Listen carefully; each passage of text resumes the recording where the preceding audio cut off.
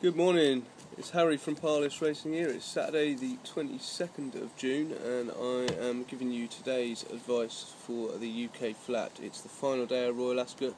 It's a decent day, nothing leaps out as a strong bet for me, but having a look at the best races of the day in the 3:45 Diamond Jubilee, I think Society Rock's going to be bang there, really hard to beat.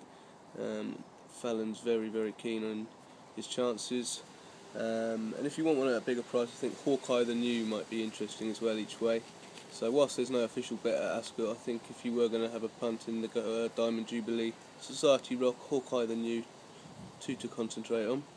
4:25 at Wokingham rather. This is an impossible race really. You know, you are taking a gamble in the very sense of the word. You can find a bit of value here and there, but it's just impossible to know how things are going to pan out. But at a price, Dinkum Diamond for Henry Candy looks interesting as well. Listed winner back in the day, and I think a good chance today from a fair, or should be a fair draw, hopefully. Dinkum Diamond around about the 20-25 to 1 mark. But anyway, on to today's actual bets. I'm looking at the racing up in Scotland at Ayr. And also there's one bet at Newmarket later on today. First race at Ayr, the 2:25, is over 5 furlongs, and I'm going for last year's winner, Bosun Breeze, who's now back down to a manageable mark. Was stuck in the sort of early mid-90s after such a profitable spell early last year, and showed a bit more lately. And as I say, won this race last year, 10 to 1 today. Doesn't look a strong race, so I think he's got a good chance of making the frame at the very least from a decent draw, and I think Bosun Breeze will be hard to catch, so each way at 10 to 1.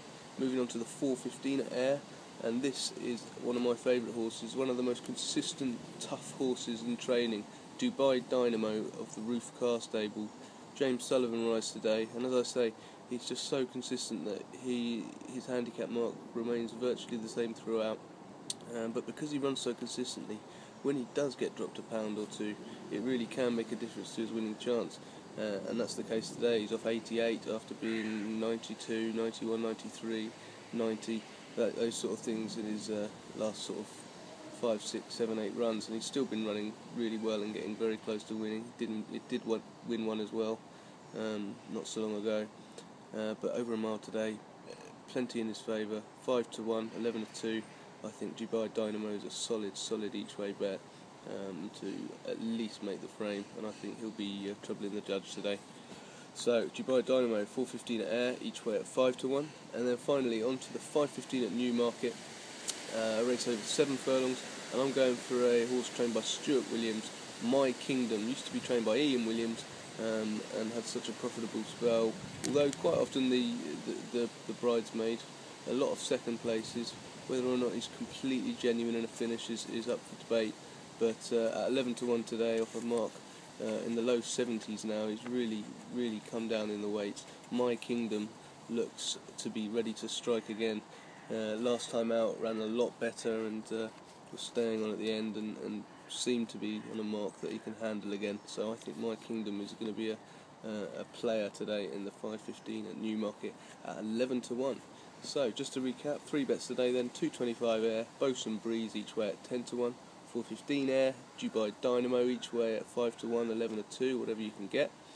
5:15 Newmarket each way on My Kingdom at 11 to 1, and I quite fancy Society Rock at Royal Ascot in the Diamond Jubilee.